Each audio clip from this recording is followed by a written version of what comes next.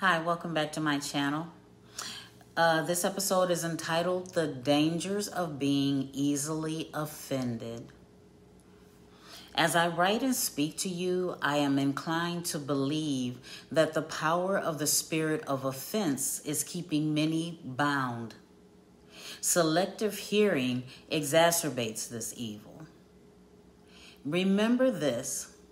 Receiving the word of the Spirit is integral to the battle, for the word of God is living and active and full of power, making it operative, energizing, and effective.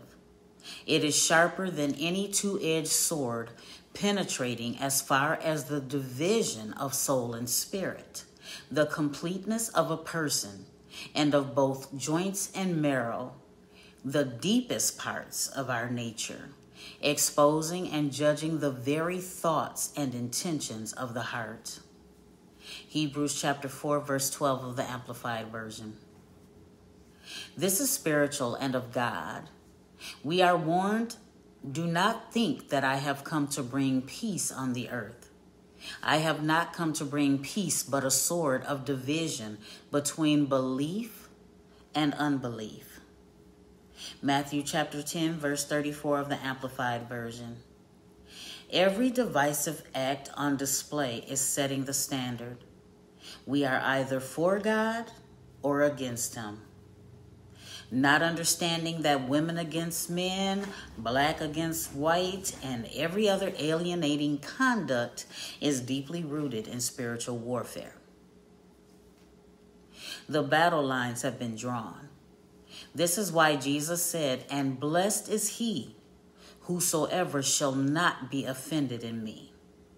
Matthew chapter 11, verse 6 of the King James Version. Many false prophets are of their father, who comes only to kill, steal, and destroy. Jesus says, "I am the good shepherd. The good shepherd lays down his own life for the sheep. But the hired man who merely served for wages, who is neither the shepherd nor the owner of the sheep, when he sees the wolf coming, deserts the flock and runs away.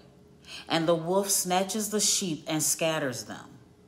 The man runs because he is a hired hand who serves only for wages and is not concerned about the safety of the sheep." John chapter 10, verses 11 through 13. Itching ears will get you exactly what you want. Instant gratification that bears no fruit. Heed this warning. I am the good shepherd, and I know without any doubt those who are my own, and my own know me, and have a deep personal relationship with me. John chapter 10, verse 14 of the Amplified Version. Now the Lord is confirming what he told me last time through his word. Jesus answered them, "Did I not choose you, the 12 disciples, and yet one of you is a devil," or the ally of Satan? And that's John chapter 6, verses 70 of the Amplified Version. We as humans are so fickle and never satisfied, looking for doubt in every situation if it doesn't fit our narrative. And the false prophets, preachers, and pastors are the blind that are leading us, who are also blind, into a ditch. Meditate on this scripture that exposes false witnesses and concepts.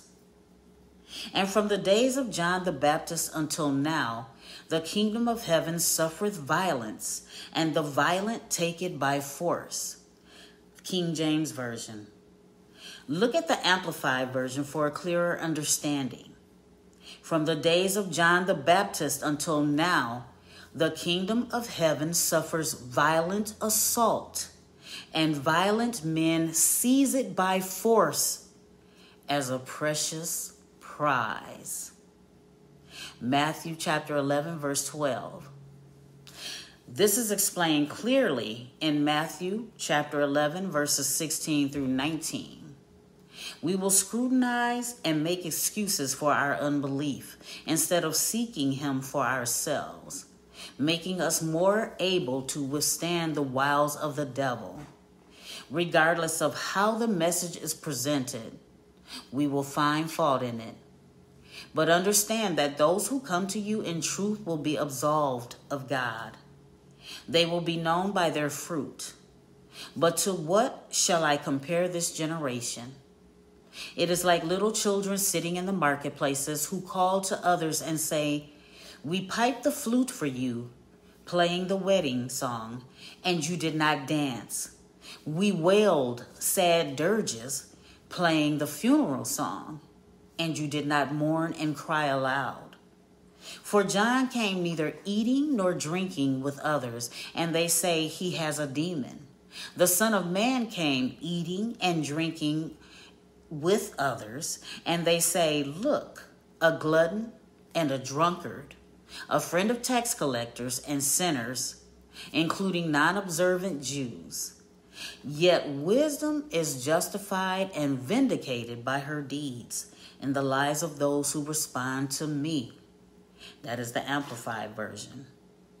I understand clearly now that I will do what God tells me to, because there will always be those who persecute truth.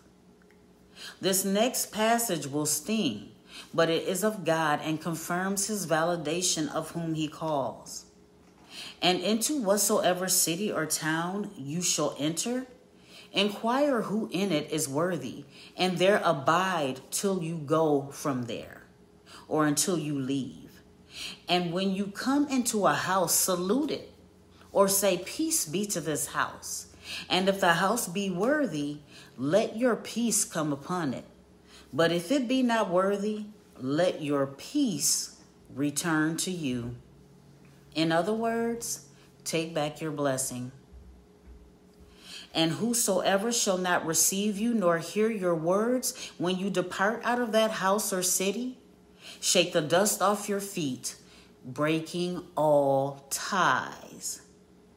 Verily I say unto you, it shall be more tolerable for the land of Sodom and Gomorrah in the day of judgment than for that city." Matthew 10, verses 11 through 15 of the King James Version. This is integral because I have seen many become offended when they feel as if they have been slighted, but end up coming across as entitled and selfish.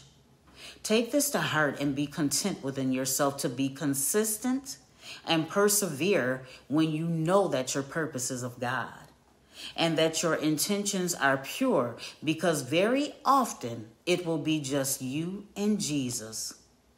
Remember, for if these things be in you and abound, they make you that you shall neither be barren nor unfruitful in the knowledge of our Lord Jesus Christ.